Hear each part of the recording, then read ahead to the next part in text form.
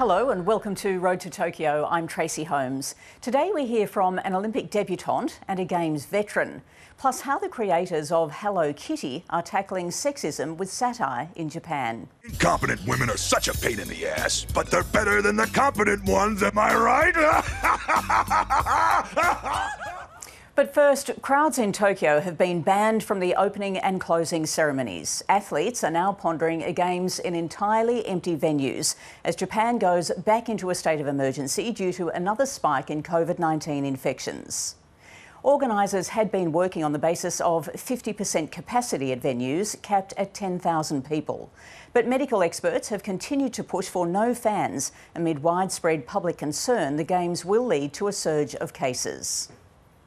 History will be made at the opening ceremony as it becomes the first to take place in an empty stadium. It will also be historic for Australia's flag bearers. Olympic gold medal swimmer Kate Campbell and champion basketballer Patty Mills will carry the flag at the opening ceremony. Campbell becomes the first female swimmer to be selected for the role, while Mills is the first ever Indigenous athlete chosen. 16 of the 472 athletes named in the Australian team are Indigenous. That's the highest number of First Nations people to be selected for a Games. Maurice Longbottom, a member of the Dharawal Nation, is making his Olympic debut in the Rugby Sevens competition. And he joins us now. Maurice, thanks so much for your time. The pressure's really on the men's Sevens team, isn't it? Because the women went to Rio and won gold. Have you been thinking about that as inspiration? That's not really something we've been thinking about. We're just more focused on going over there and doing our job that we've been tasked with, and that's going over there to come back with a gold medal. And is there much of a bond between the men's and women's team? Because you're in camp together in Queensland now, aren't you? Yeah, we're in camp together. There's always that bond there. We always say hello and g'day to each other and stuff like that, but no, we don't really train much against them. But we're always having a chat and saying hello. So, Maurice, what are your expectations of an Olympic Games? I don't really know what to expect, really. I don't know if there's going to be crowds or if there's only local crowds or anything. So I'm just trying to take it as it comes and just treat it like any other game, really. I've read on the Rugby website that if there's one man who can bring crowds back to rugby, it's you. Now, that's an incredible pressure, but it also says a lot about the fact that you really enjoy the way you play the game, but you were a late convert, weren't you? How did you get into Sevens? Yeah, I've played league my whole life, but, just one little Sevens tournament that I played with my cousins sort of changed it all for me. And I just fell in love with the game ever since, and I haven't really looked back.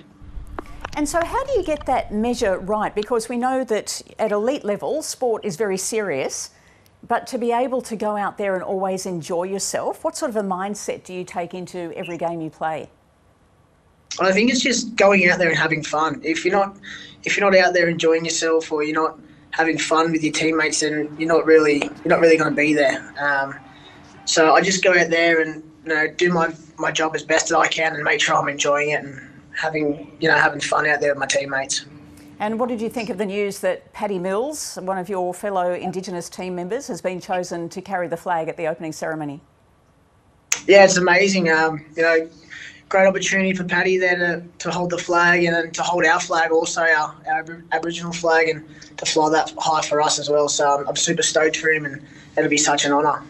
Maurice, good luck to you and the Rugby Sevens team. Thanks for your time today. Thank you so much. Cheers. Well, from a debutante to a Games veteran now, discus thrower Dani Stevens will be competing in her 4th Olympic Games, and she's with us now. Dani, do Olympic campaigns get any easier as the experience grows? No, I don't think so. This was actually the hardest team for me to make, and it's probably the one where we're going to have to be the most adaptable and face the most challenges when we're over there. And why was it the hardest to make for you? I suffered a pretty significant injury at the start of last year, 2020. I ended up having to have spinal surgery and I lost all strength in my right arm, and I'm a right-handed discus thrower. So the recovery for that was really long and really frustrating and really hard. So I'm one of the ones who definitely benefited from having a lot more time to prepare, an extra 12 months under my belt for this Olympics. It's interesting, isn't it, the different stories you hear of how people have dealt with that COVID delay. But that also sounds like personally for you, it wasn't just a physical challenge, but a real mental challenge also. Oh, 100%. It was really difficult, and it happened just as, I was training really well, and just an accident in the gym and ended up needing urgent surgery within 3 weeks. And just, COVID was starting to hit Australian shores and gyms were starting to be locked down and everything. So I think I was about 4 weeks post-operation when they postponed the Olympics. And surprisingly, I was still really disappointed, even though I was at home and I couldn't really lift my arms still. I was still really devastated because, 2020 in Tokyo was something that we'd looked forward to for such a long time. So it took a little bit, like all athletes, to wrap my head around that. But I took a few weeks to really sit down with myself and say, do I really want to do this? And do I really want to do another 12 months, especially now that I'm sitting here with barely any function, being a right-handed discus thrower. So, it did take a lot. And, that's where my support team were so fantastic. And they came around me and helped support me mentally more than anything. And it's been a good 12 months of rehab. And, we're finally looking to head overseas in a couple of weeks. So it's really exciting. So knowing what you've gone through, and you had to sit down and really ask yourself, do I want this? Because the amount of effort that was required, which is just outstanding anyway, but on top of a career-threatening injury like that, why is it that you wanted to do this? Why did you want to come back for another one? I'd always had it in my head that I wanted to go to Tokyo, and I was really, really excited. I'm 33, and discus throwers tend to peak beyond 30. So I always had it in my mind that I was going to Tokyo, and despite the challenges that it threw up in all athletes' way, that it was, I just felt like I still had a lot of potential left, and I still had a lot of things that I wanted to tick off my my list of goals that I had set back when I was 16. And the one that had driven me the most was to win an Olympic gold medal, and I came fourth in Rio, so I was so close but yet so far away. So that goal that I set so long ago is still driving me and was the main motivation in getting back and qualifying and being selected for the Olympics in 2021. So, I knew I could get back to where I was, and I knew I could hopefully be in personal best shape. So, that was the thing that was driving me the most. And I knew that I just had to owe it to myself to do the hard work and to prove that I could get back. I had to regain function just for day-to-day activities. I couldn't lift a drink bottle or drive or, cut veggies up or anything like that. So I had to do the rehab just to regain normal function. And then I said to myself, if I can ever throw a discus again, that would just be the icing on the cake. Because I was told that there's no guarantee, the nerve root compression that I had up in my neck through the disc bulge was really bad, and that I may never regain 100% function again. I think I'm one of the really lucky ones who has regained function, and it probably was about February, March this year when we started competing in the domestic season that I felt back to my old self. But a lot of that time away from throwing last year is kind of, has been the real challenge the last few months to get my rhythm and timing back for discus throwing. So I'm super grateful to be able to have regained function and be able to go to these Olympics and give it another crack. Dani, it's an incredible story. We wish you all the very best for Tokyo. Thanks for your time today. All right, thank you. Well, we know athletes make a lot of sacrifices. We've just heard about one there. But as Taekwondo competitor Safwan Khalil shares in his Road to Tokyo diary, some things are harder to give up than others. Hello, beautiful people. I've had my very intense training session today, just had my very clean dinner, and all I want to do is sit back and have a sweet, sweet snack. I really want this. Can't have that, I must have this. Want this, must have this. So just a little background about what we do in Taekwondo. At the Olympic Games, the men's division only comes down to 4 weight divisions, which is what makes it really unique. And I fight in the men's under 58 kilogram division. Yes, under 58 kilos. And I'm about 184 centimeters tall. So I'm quite tall and I need to stay really, really lean.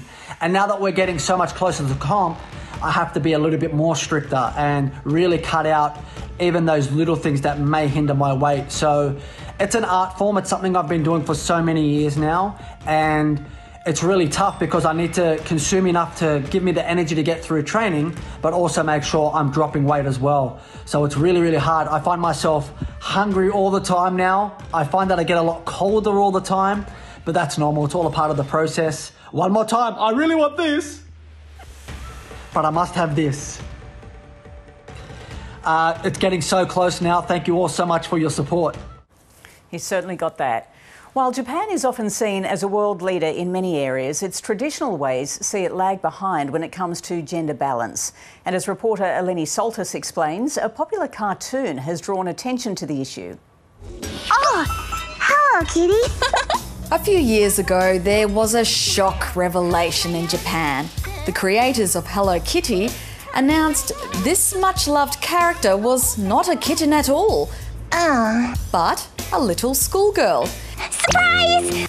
But the very same people behind Hello Kitty soon created an antidote. Meet Retsuko, 私の名前はレツコ。 a 25-year-old red panda with a mundane office job, working long hours while enduring sexist colleagues. Incompetent women are such a pain in the ass, but they're better than the competent ones, am I right? But after work, Retsuko goes to karaoke and vents.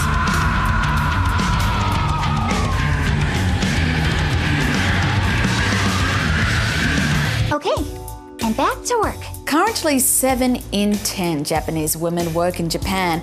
It's a significant jump from 30 years ago. But on the issue of gender equality, Japan's gender gap is by far the largest among all advanced economies. In the latest World Economic Forum ranking, Japan trails behind 120 nations. Australia is currently placed 44th. And the representation of women in leadership roles in Japan isn't great either. It's ranked 166th globally for the number of women in parliament. And out of the 20 ministers in cabinet, there are only 2 women. The Olympic minister, Tamayo Marukawa, actually replaced another woman, Seiko Hashimoto, who's now the chief of the Tokyo Olympics. And she replaced former Prime Minister Yoshiro Mori after he made sexist remarks. If we increase the number of female board members, we have to make sure their speaking time is restricted. They have difficulty finishing, which is annoying. Mori made those comments because the Japanese Olympic Committee Board had been wanting to increase the number of female board directors to 40%. In 2003, the Japanese government committed to having 30% of leadership positions across the private and public sectors occupied by women by 2020.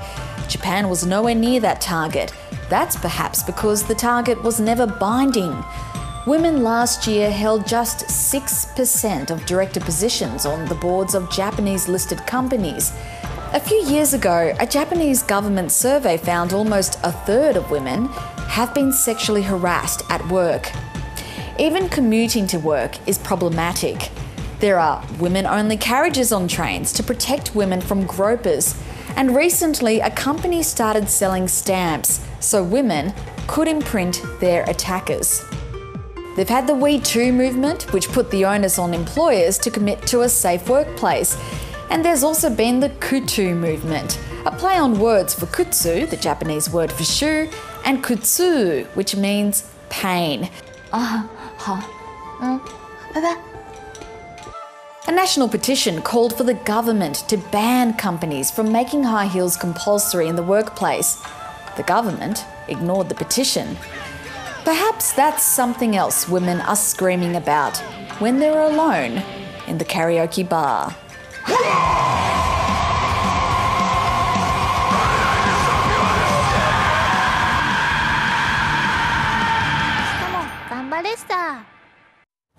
And that's all for this week's Road to Tokyo. Bye for now.